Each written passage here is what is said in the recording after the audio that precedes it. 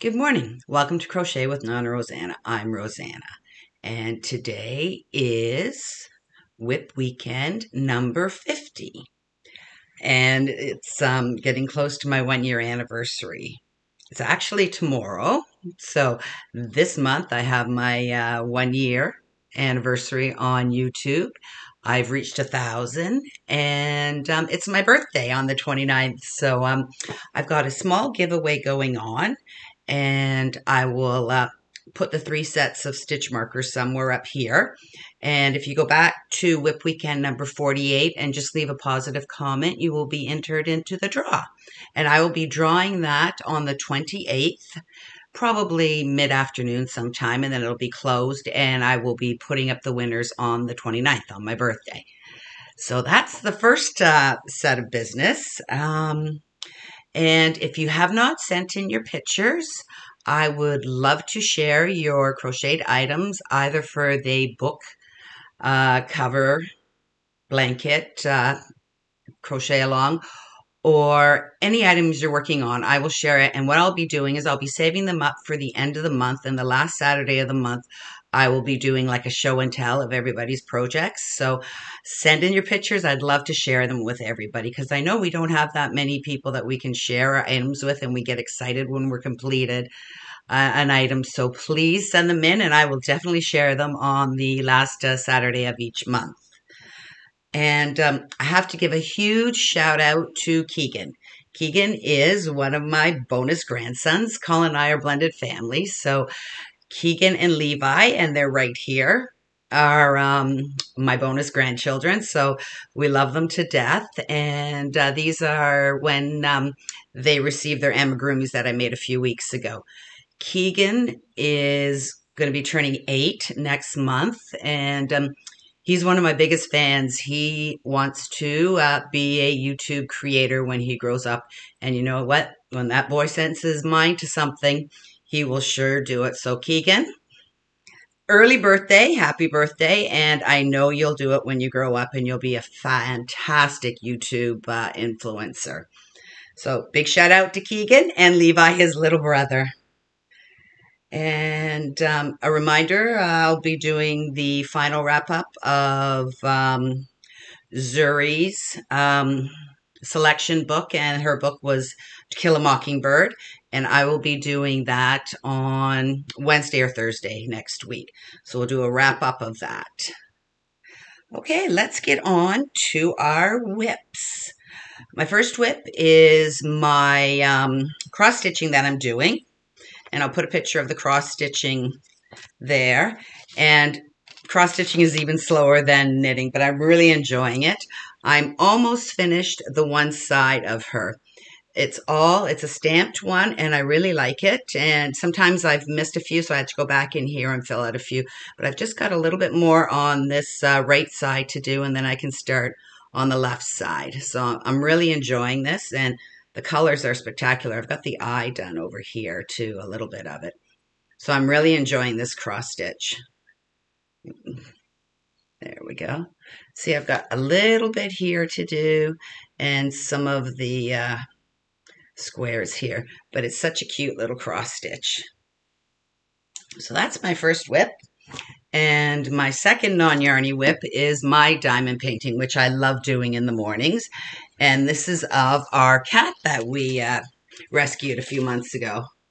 So that's it there. So I've done the whole top, and I'm working down this side, and then I have to do the remainder of that side. But I'm really pleased. It really captured her really well. So it is not that expensive, and I got this off of Amazon.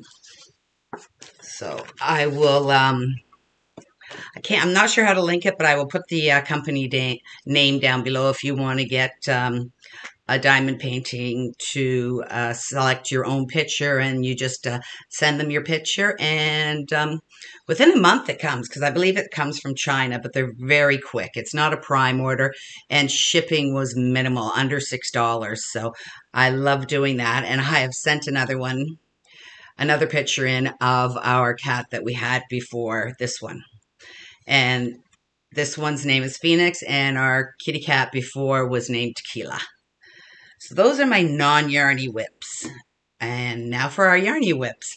Not got that much. I've been really working hard on my my book blanket cover challenge. So the first thing I've been working on is the granny square sweater. So I believe I've got the first half done now. Oh, it's not the right way to do it, but that's it there. And I do have a mannequin, which I forgot to bring down this morning. And I've named it Mandy, Mandy the mannequin. And I'm going to be putting it on her the first side. And then I've started on the second side. So I'm hoping to get more of that done. But you always get requests from grandchildren. So those are what's priority to me. I'm always the bottom of the list, but that's okay. I love doing things for the grandkids, and they are so appreciative. And the next thing I got is I have done another dozen squares while I've been walking on the treadmill. I've been very good, and I didn't do it this morning or yesterday because I was sick earlier on in the week. Just a cold flu bug, but I was so congested I couldn't breathe. I went through a whole box of Kleenex in one day.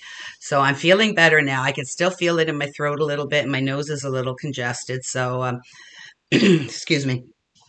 Um, no exercise for 2 days, and I'm missing it. I'm feeling guilty almost not doing because I really want to do it, but I just don't want to wear myself out. We are heading out for dinner for my son's birthday. It was his first weekend off, so we'll be doing that later on. So I didn't want to wear myself out. I want to have a good time with the kids tonight. So that second WIP, and my squares, another WIP, and I think I've almost got enough to make another wheelchair lapgan out of the blocks of squares. And another WIP is every week from Nan's Next Knots, and I will link her below. She has a cal going on where you pick a main color that goes in between each color. So my main color was the Erin from Red Heart.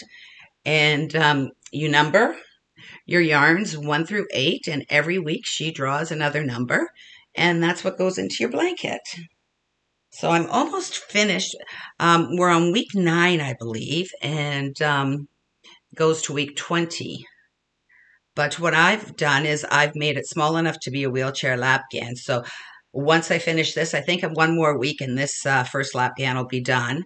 I will just change the main color and leave all my blues and purples the same, and do another wheelchair lapgan. So this is the lapgan here.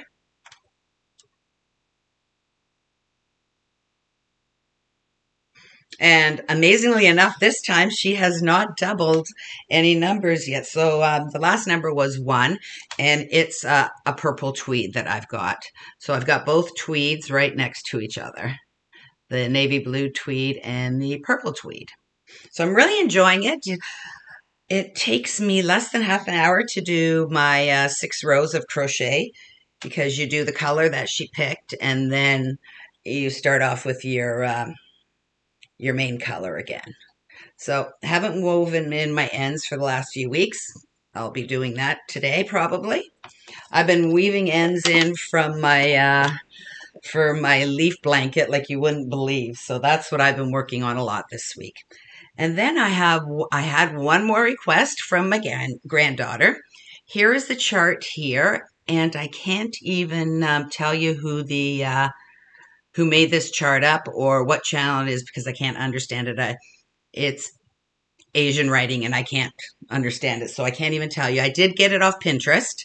I believe Paige and I were just flipping through Pinterest, and she saw it and she really loved it. So she has asked for a pink and black blanket. So I've been working off my little chart here, and I just cross out which one I'm on. It's a C to C blanket.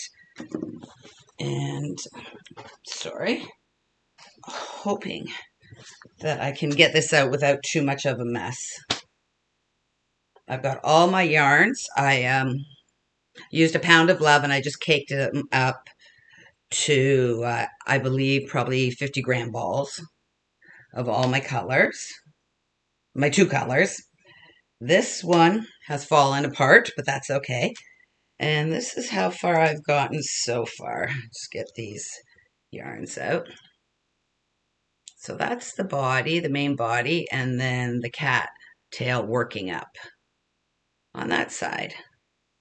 So I'm working on this blanket here.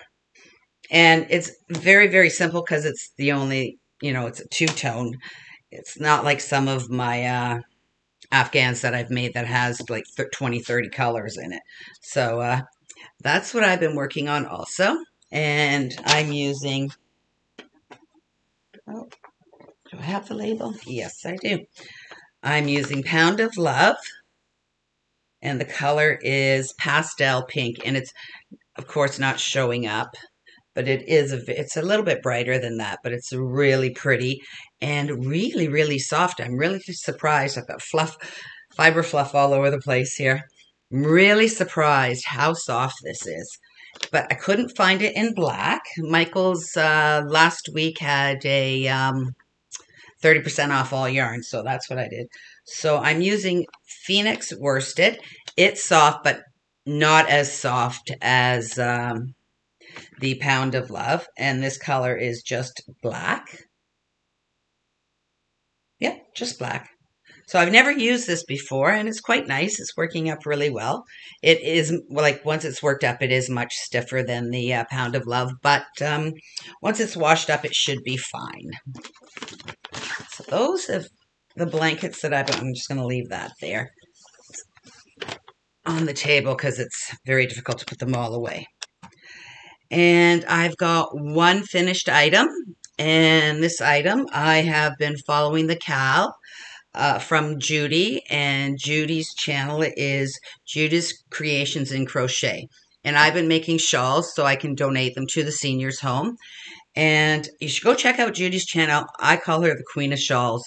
She makes the most stunning, beautiful, beautiful shawls and luxurious yarns that she uses. I've really been enjoying her channel, and I'm following along.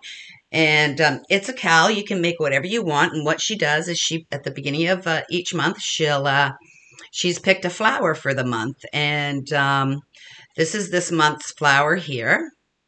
And I thought, what a perfect opportunity to follow along and make shawls. So that's what I've been doing. So I made this shawl, and the colors are not turning out at all. I will insert some pictures here. It's a Carrie Penny.